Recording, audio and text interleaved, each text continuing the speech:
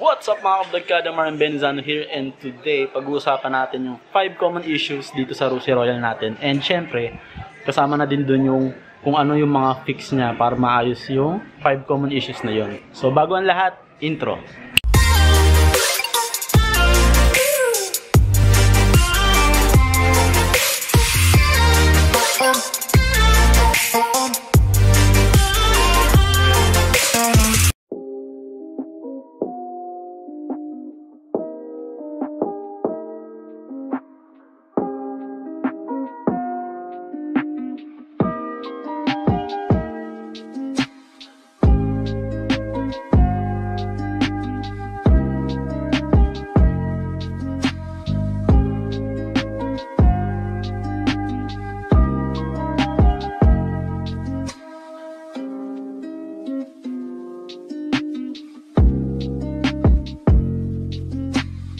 Unahin ko na mga kablogkada, no, since nag-upload naman ako ng video about sa vlog. May kita nyo dyan sa upper right side, nandyan yung mga vlog ko about sa card. Itong Rusi Royal, pag binili nyo ng brand new, lakas niya sa gas, siguro mga nasa 25 kilometers per liter ang konsumo niya.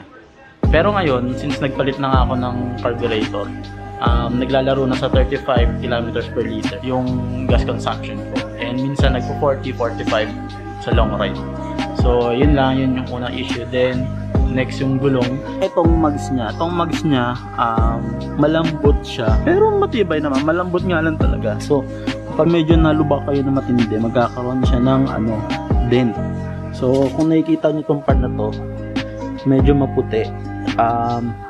Na dent na yan, nagkaroon na ng dent yan, pina-realign ko lang. So madali lang din naman magpa-realign. So yun lang, kailangan nyo lang mag-ingat sa mga sa mga matitinding lubak kapag bumili kayo nito, kasi malambot nga to yung niya, yung mags niya. Pero so far okay naman siya. So third natin guys, hindi ko makita. Yan. So third natin guys, yung engine hanger niya. Kung mapapansin nyo yung engine hanger ko, parang may naka-weld na siya. Kasi may mga issue na napupunit yung engine hanger. Hindi pa naman napupunit yung akin, pero pina-reinforce ko na. Ayun o. Kaya para siyang may bakal na nakakabit sa kanya. So guys, yung sa engine hanger, no, papakita ko sa inyo. Ayan yung mga pictures ng ibang Rusi Royal users na napupunitan na engine hanger. So yung engine hanger kasi, naging issue siya dun sa mga unang labas ng Rusi Royal. So nakausap ko yung isa sa mga tao ng Rusi dun sa branch kung saan ko kinuha yung motor ko. Sabi niya, na-fix na daw nila yun. Yung mga bagong labas yun na Rusi Royal, mas matibay na ang engine hanger. And syempre yung mga ibang motor nila na after nung issue na yun, mas matibay na rin yung mga pagkakagawa.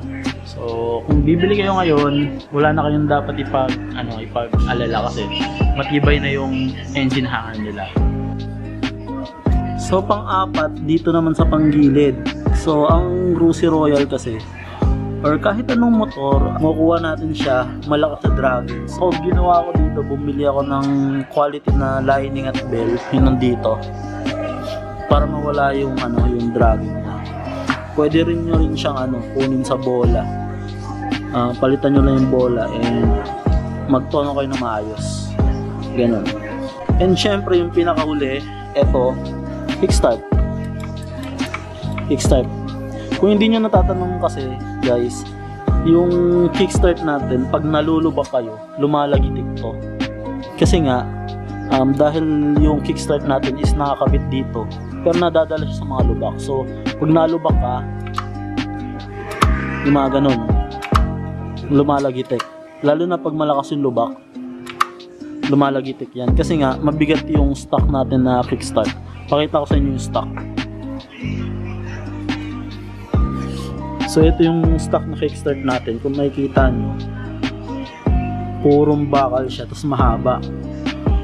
So ang ko dito, ang take ko dito, sobrang bigat niya.